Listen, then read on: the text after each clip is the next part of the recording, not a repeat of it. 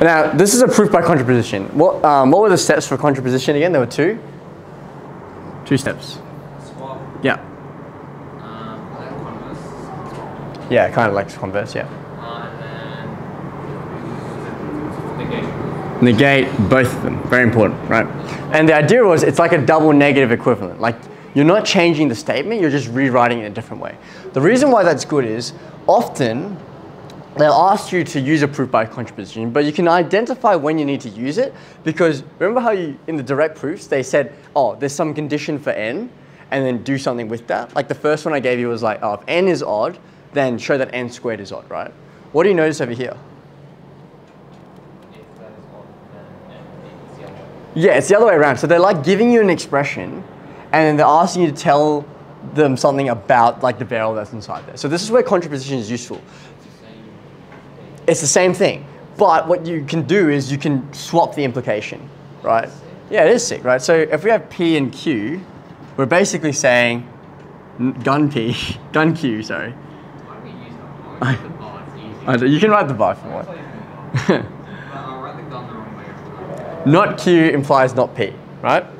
So what's not Q, or n is not even?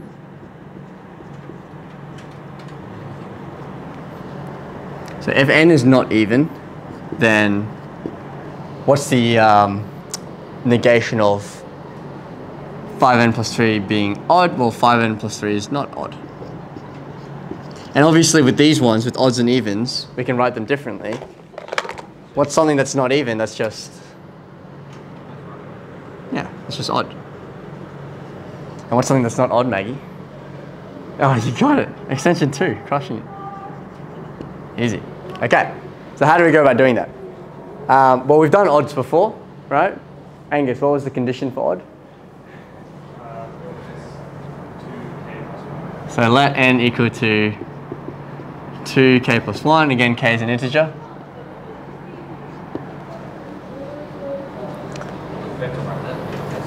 Yep. Proof structures, man. They're very pedantic. And then so we want to use 5n+3. So 5n+3 would then be equal to 5 outside of 2k plus 1 plus 3.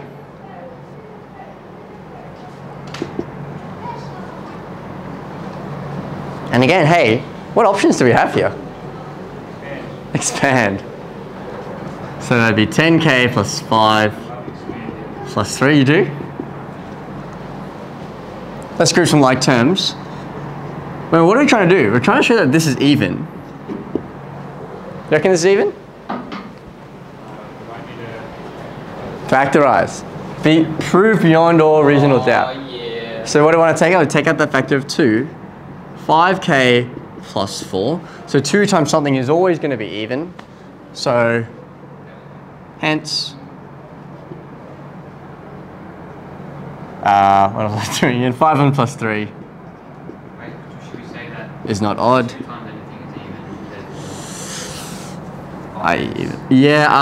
Again, I'll double check that. I think from this point, it's okay. You don't have to write that statement out. I think that the market should see that and be like, yeah, they know what they're talking about. Should we also write not even or not odd? That's just to make it clearer. Again, like I think it's fine to write n is odd or n is even here. Yeah. Proofs, man. Not too bad.